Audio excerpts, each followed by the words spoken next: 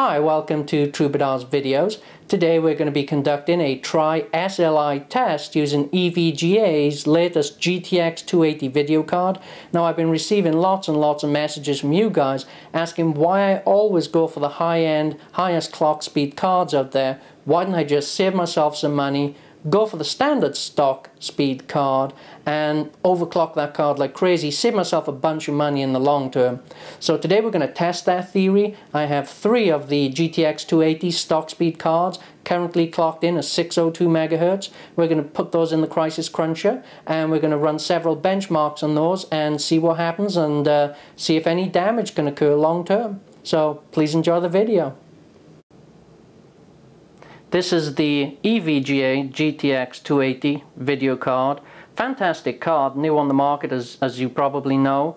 This one is a stock speed of 602 MHz. Decided to go with a stock option speed this time rather than a factory overclock. A lot of you guys out there have been asking me, why didn't you just go for the stock option and overclock it and be happy that way? So today we're going to overclock the GTX280. We're going to use the EVGA precision software that comes with it and push this until it becomes unstable. So we'll see how far it can go. Now let's have a look inside the box and see what comes with this GTX280 video card.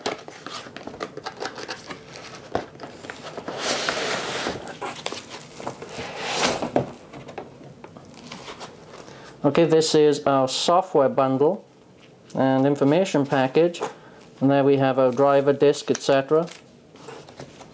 Oh, it looks like EVGA have actually come up with a much better tag for your computer this time.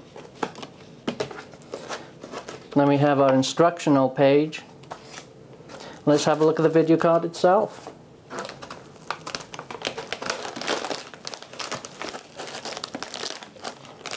EVGA packaged this one pretty good actually.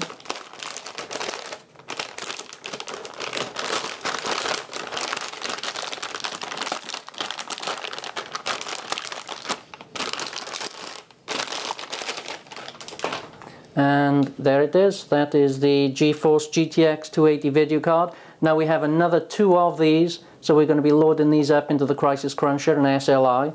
Let's see what else comes in this particular package.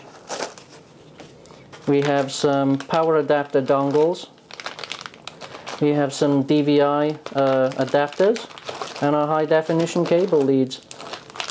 So all in all, that's everything that's in the package. So let's load these up into the Crisis Cruncher and have some fun. And here are the 3 EVGA GTX 280 cards loaded into the Crisis Cruncher and SLI. Been benchmarking these for around about 7 to 10 days. So let's see what we got.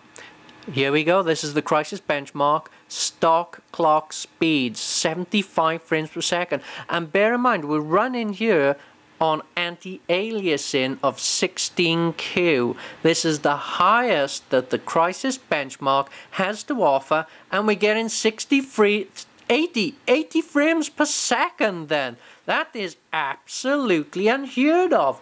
These cards are just chewing up Crisis like you'd never believe. And anti-aliasing, they're chewing it up and spitting it out. Crisis is no more. This thing has just busted it wide open. Wide open, unbelievable. Let's go through the lap here. Now this is usually the slowest part of the Crisis benchmark. We're flying around the corner at 51 frames a second. I'm just stuck for words. This is just unbelievable. Honestly, I just don't know how to explain this. These cards are just busting Crisis wide open. Go for it, guys. Try SLI. Get these cards. GTX 280s. Fantastic. And here we go for verification. Everything is on very high settings here. Let's just check. 1680 by 1050 on 16Q. And what do we get? What's the final result? On stock, 32 frames minimum, 77 max. There you go, DX10, 1680, 1050, 16QX, very high. 59.65 frames a second. Whoa. Okay, let's overclock 702. We've been doing this for a couple of days now. These cards are getting pretty tired. Whoa, happy July the 4th, guys. For all you guys in the US, happy July the 4th. We just busted a card. Let's... One of the cards has just failed. Let's have a look. Let's see if we can pick that card out, and let's push it a little further. Let's just rub it into the wounds. Throw a little salt in there. Look at that top card. 112 degrees. It's about to go bang.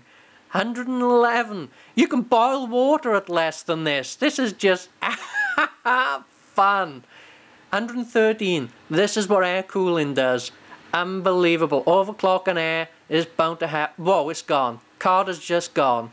What do we have here, guys? Let's have a look. Let's have a look. See the orange light?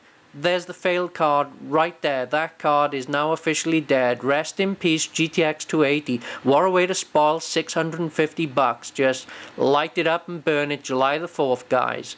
That's it.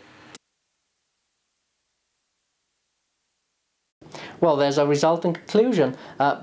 Pretty interesting, but bear in mind, guys, anytime you overclock any component in your PC, whether it be your memory, your CPU, your graphics card, especially if you're using air as a cooling medium, there is a higher potential of failure anytime. So just be careful. The graphics card manufacturers usually screen and test those chips as they're going through the manufacturing process, and the ones that are capable of clocking higher speeds and running at higher temperatures are cast aside and used on those higher end graphics cards because they know those chips and components can run under those higher end conditions. So just be careful and be cognizant of that going forward.